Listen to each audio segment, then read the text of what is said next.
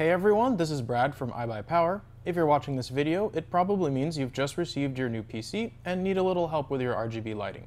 If that's the case, you've come to the right place. Today, we're going to go over what to do if some of the RGB lighting in your PC is off.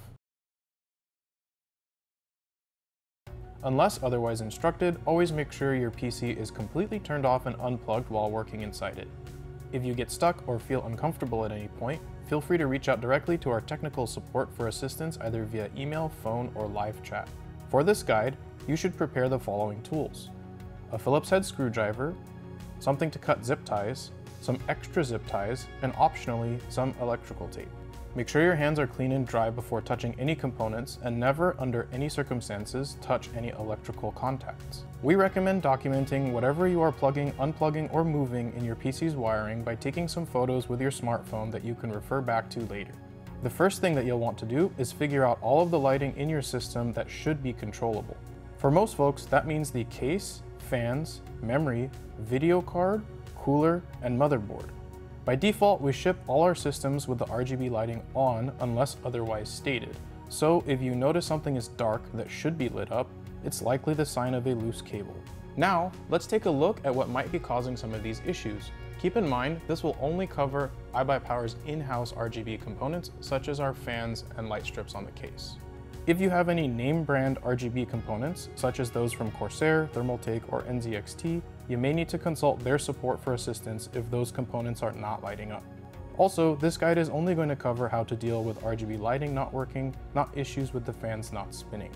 As of the making of this video, there are two major different types of addressable RGB systems that are included with iBUYPOWER cases. The first is the type used in our Gen 3 and prior cases, and then there are the newer systems used in our Gen 4 and newer cases. The oldest generation of non-addressable RGB cases will not be specifically covered, but there will be some similarity. We suggest contacting our support directly for assistance with these older systems. Let's start with the older cases, as these have a much higher chance of coming disconnected.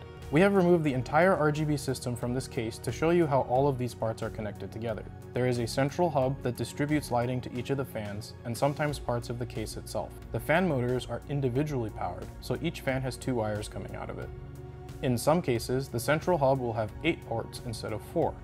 These hubs are generally supplied when no motherboard header is available and are controlled by remote instead of software. Newer iBUYPOWER cases will come with a more consolidated RGB solution, where both the RGB signal and the fan motor are combined into a single cable which leads to the central hub. There are 2 slight variations on this design. One uses DC fans and has 2 motherboard fan headers for power. The other uses PWM fans and only has a single PWM header to pick up the fan speed signal. All 4 of these variants require a direct connection to the PC power supply for RGB LEDs.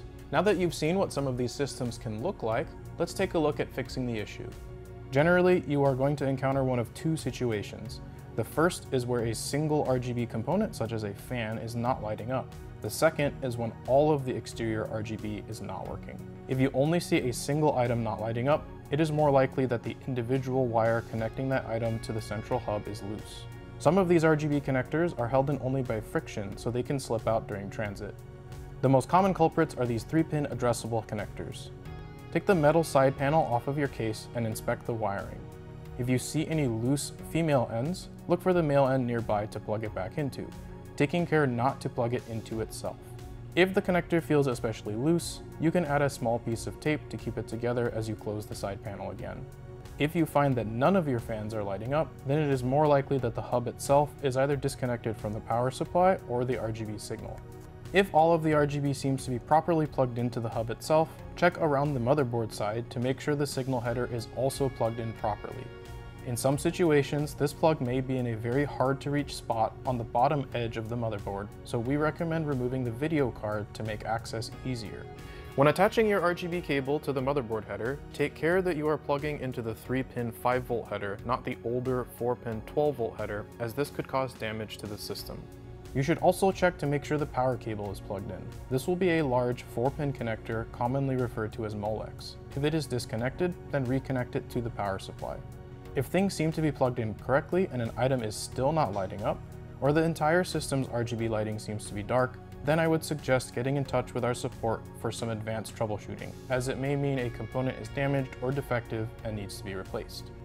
Well, that wraps it up for our RGB connections troubleshooting video. Hopefully we were able to solve your issue. If you have any comments or feedback, you can leave a comment on this video or hit us up on social media. Thank you.